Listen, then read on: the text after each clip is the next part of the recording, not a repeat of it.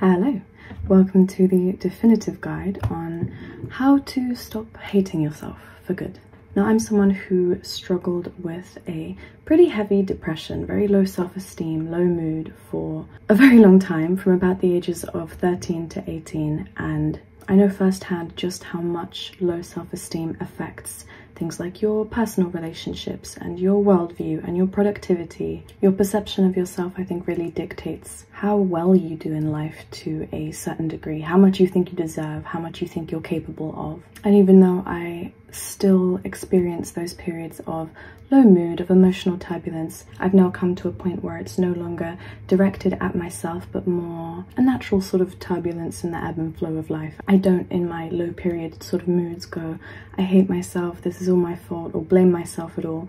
And I think it's really through my own personal work and discipline and journey that I've gone from perhaps having those self-inflicting negative thoughts to a more, not necessarily positive headspace, but a headspace where I can appreciate myself a little bit more and not dwell on self-deprecating thoughts. I think a negative self-image really does dictate almost how the rest of your life turns out. I mean, if you don't believe that you are worthy or capable of a better relationship or of success or of anything that you think is beyond you, then even if you get those things, even if you get the perfect partner or you get into your dream school or your dream job, then your self-esteem will not be affected by that. It'll be more that you sit there and feel like an imposter, or feel like you don't deserve it, or feel like the blessings in your life are somehow misdirected or that you don't deserve them. And I think that's a real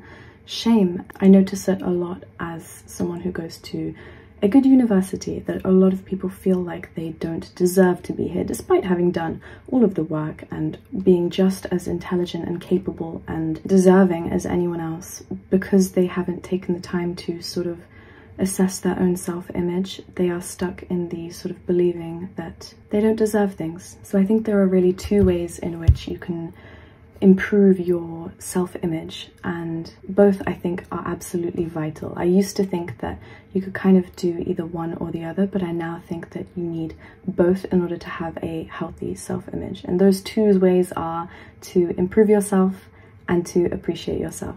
And so I guess the difference between those two is that one is very goal-driven and achievements-based, whereas the other is sort of perception and feelings-based. You could almost see them as kind of masculine and feminine sides to the same coin. I think self-improvement itself is a very masculine pursuit, and then sort of self-love and self-acceptance is a little bit more feminine. I think that's why we see sort of male self-improvement being very focused on achievement and goals, whereas I find that feminine women tend to stray a lot more towards movements like health at every size and believing that everyone is beautiful and you should love yourself as you are. But I really do think that these two things are what everyone should overtake, because what good is a great body if you hate yourself at the same time? Or what good is it if you have all the love in the world that you can for yourself, but you are morbidly obese and you put no discipline or effort into changing that? I think it really boils down to kind of becoming someone that you can respect, and then appreciating the fact that you are someone you can respect.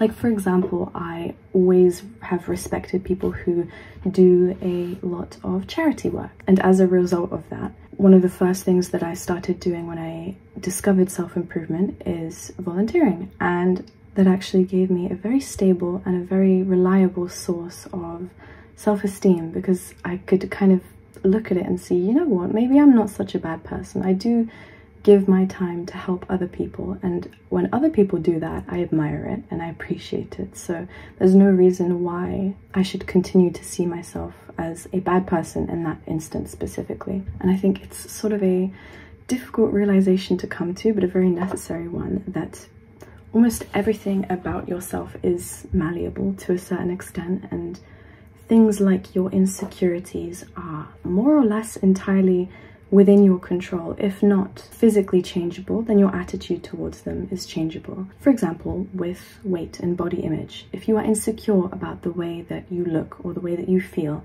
it is by no means impossible to eat well, to go to the gym, to make healthy choices that raise your self-esteem in that respect. Because of course you're going to have a low self-perception if you only keep on disappointing yourself, if you continue to act in a way that says to yourself, of course I'm not worthy of love. I don't look after myself the way that someone who loved me would look after myself. I think in order to love yourself, you really can't keep disappointing yourself. You really have to become someone that you respect and someone that you can trust. I think we really underestimate the value of being able to trust yourself and having discipline with yourself. And I don't think it's, you know, inherently masculine to be disciplined with yourself. I think everyone needs a certain degree of reliability and knowing that, you know, sometimes it sucks to do things like eat healthy or go to the gym or do the hard work. But in order to see yourself as someone who is hardworking or healthy or any trait that you find valuable, then you have to continue doing those things. I think improving yourself is perhaps the easier one of the two logistically, because you probably know what you could be doing in order to improve yourself, in order to do things that make you healthier, that make you happier. You know that you should be doing certain good habits and that you should avoid other certain bad habits. But I think the appreciating yourself is perhaps more difficult for a lot of people. There are, of course, logistical ways that you can appreciate yourself, like, for example, writing things down that you're grateful for, or journaling about only things that you like about yourself. For me, I think I was lucky in that a lot of my negative self-worth was more from the fact that I hadn't improved myself and I wasn't in a place where I was happy with myself. And so the appreciating myself came as a natural consequence of my achievements and my hard work. But I think for a lot of people who do work hard, it's often very difficult to take the time to kind of rest in that and to appreciate your achievements, to kind of look back and say, you know, I've worked hard for this. Let's take a moment and let's appreciate it. But it's absolutely vital that you do. I know that I've never personally experienced this, but I know that people who are very masculine, every time they complete sort of a purpose or a mission layer, they have a moment of not excitement, not appreciation, but of hollowness, of feeling a little bit empty now that they've achieved the goal. All you can do is move on to the next one. And that's why I say that I think self-improvement itself is very masculine and self-appreciation tends to be more feminine. But I do, for your own peace of mind and for your own self-esteem, I think taking the time to appreciate your achievements and to love yourself a little bit more is very important. But of course, not to go all the way the other extreme and love yourself at the detriment to your self-improvement. But yeah, I think that's what I really have to say for today. God bless and goodbye.